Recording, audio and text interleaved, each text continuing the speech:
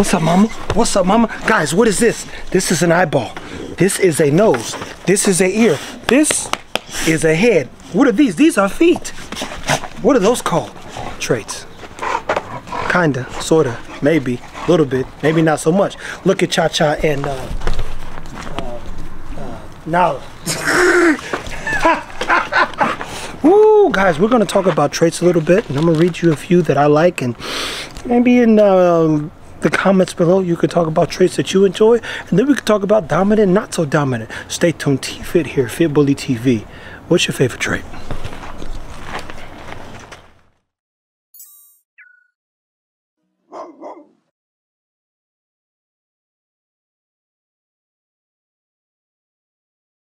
So, let's look at this right here, people. We've got dominant trait, a long head. Which one of y'all got a long head? Low set ears, dark eyes. What's another dominant trait people like? Oh, heavy bone. Look at that right there. It says dominant, genetically dominant recessive traits, heavy bone. Ooh, people love that bone problem. But you know when somebody get too heavy, they can't do too much. Let's see here. Dang, that's crazy. A normal palate is even dominant. Short head's recessive. Blue eyes are recessive, which we know. Y'all heard about them blue eyes, didn't you? Cleft palate, recessive. Kinked or bent tails, recessive. So, when I'm trying to figure out who to breed my dog to, what to look for, look at Cha-Cha and Nala here.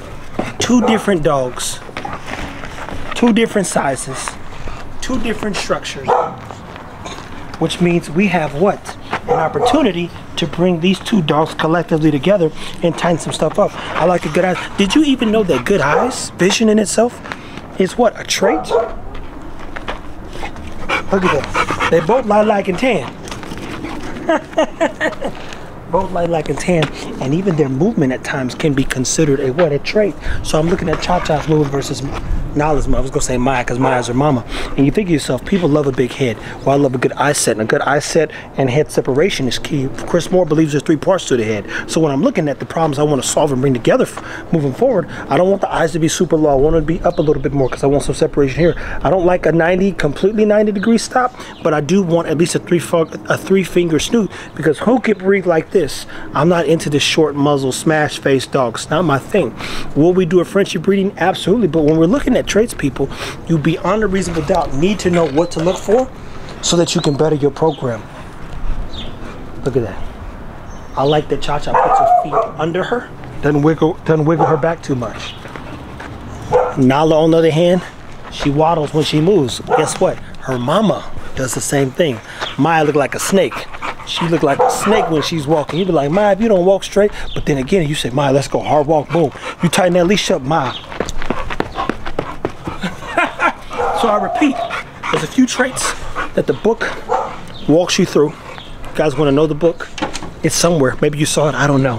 What I will say is when you're trying to put your program together, really focus on the traits. Here, I like aristocracy.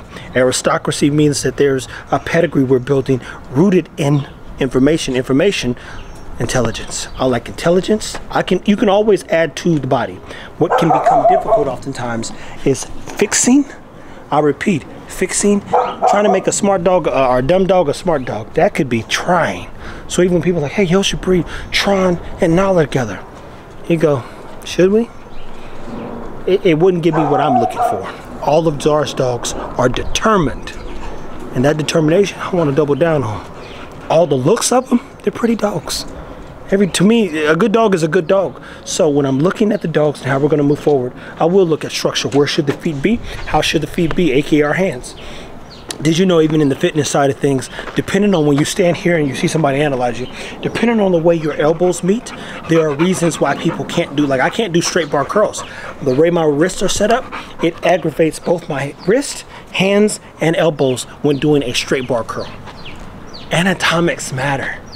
The anatomy, structurally, how it functions, how it moves, it matters, people. We'll talk more about this at a later time. Stay tuned. Take care of your dogs. Cha-Cha and Nala, 2 of our future maybe sister-in-laws. Like, hey, in-law, how's it going? You know, I mean, somebody might have to, you know, maybe auntie, uncle somewhere, and slid in and, you know, say, what's up? Well, you're part of the family now. Let's go. And they not related in any way, shape, or form. Take care of your dogs, people. Thank you for watching.